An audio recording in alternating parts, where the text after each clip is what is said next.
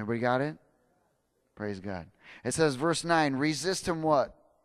Steadfast in the faith, knowing that the same sufferings are experienced by your brotherhood in the world. So everybody goes through it, no matter what. But may the God of all grace, who called us to his eternal glory by Christ Jesus, after you what? After you what? After you suffered a while. After you what? Praise God. Everybody loves to suffer a while, right? I got one hand. Praise God. After you have suffered a while, perfect, establish, strengthen, and what? Settle you. What's he trying to get to you? A seal of approval. See, everybody got it? See, but the devil comes up with anxiousness. Yo, you need to fix this right away. It's called fear. The Bible says God's not given us a spirit of fear, but power, love, and sound mind. See, when the devil begins to see God trying to seal you with his approval in certain areas, the devil will come and try to mislead you, cause you to fear, cause you to compromise, and cause you to approve things that are not of God. And either if you have a seal and you do those, that seal will be removed. Has everybody got it? You're either getting a seal or losing a seal. Has everybody got it? Or you're maintaining a seal. Hallelujah. I wouldn't want to leave that one out. So he's looking for us to get stable, settle, so that we're not easily moved. That's how you get seals. He knows no matter what. He knows those that he has sealed. He has tried them. He's done everything. He knows that that person is not going to move in that circumstance, no matter what it is. How about Job? Was he sealed? Well, what makes us different than Job? Nothing. Hello. Job got tried, didn't he? He got tested. Man, did he get tested. But see, God had his seal of approval on him, and then he used him to attack Satan. See, Job actually attacked Satan. How did he attack him? He attacked him by staying upright. He didn't get moved. Wouldn't you want God to say, listen, have you considered my servant Rosemary, Dean, Katie, whoever?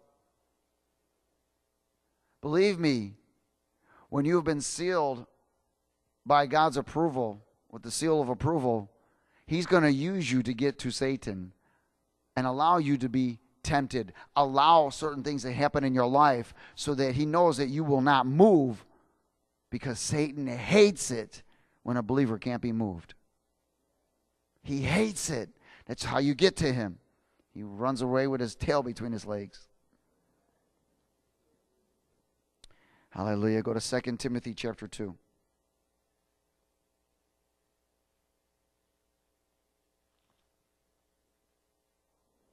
And verse 14.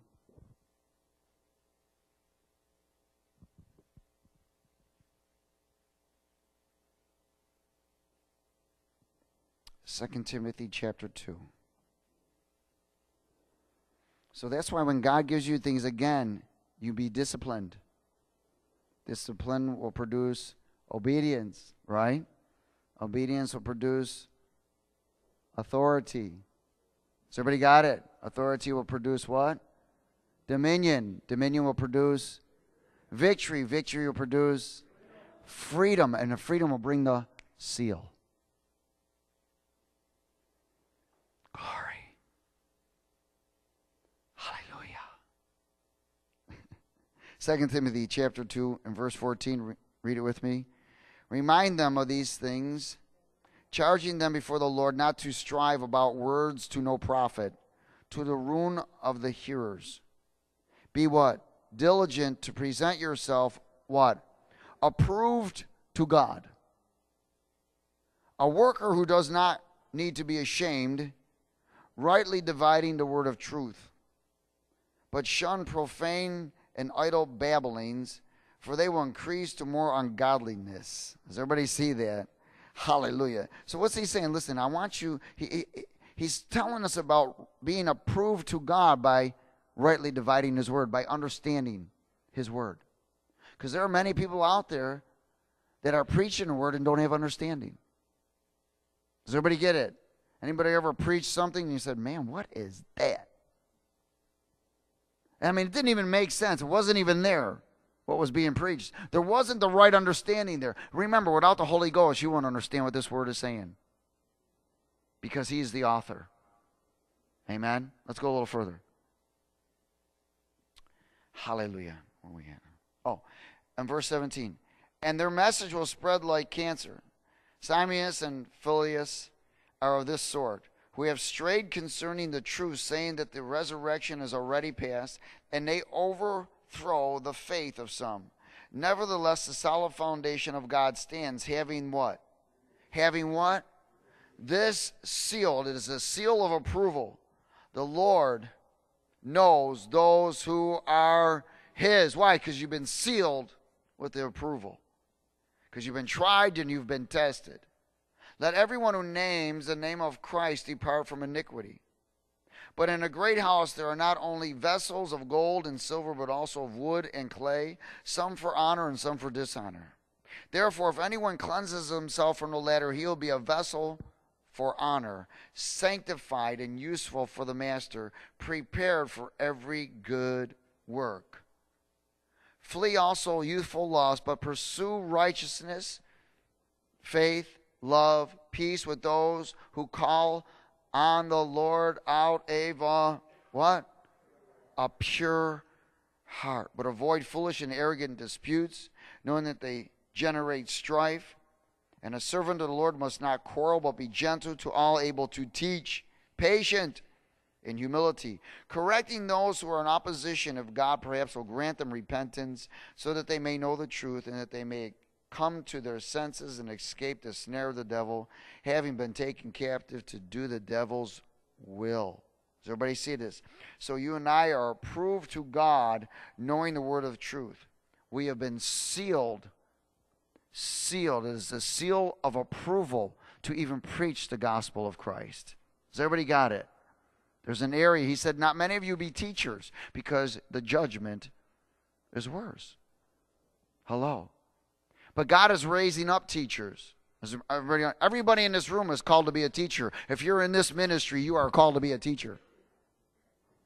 Why? God is going to place his seal of approval upon you in every area. Why? Because you have the Holy Spirit, and the Holy Spirit knows all things and will guide you to all things. If you're in fellowship with the Holy Spirit. Has everybody got it? Man, I remember one time I was with this prayer group, and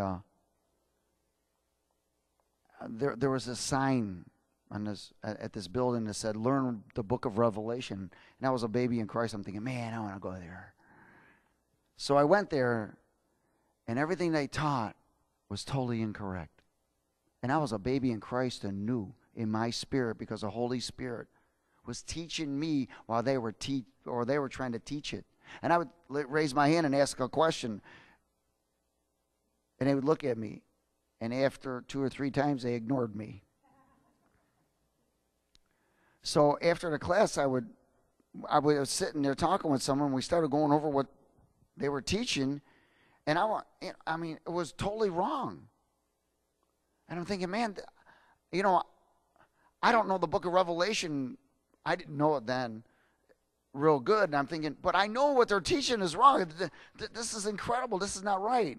Because it was they were exalting angels in certain things. And I'm not going to go into the type of denomination it was. But they lure many people into their denomination by telling them that they know the book of Revelation.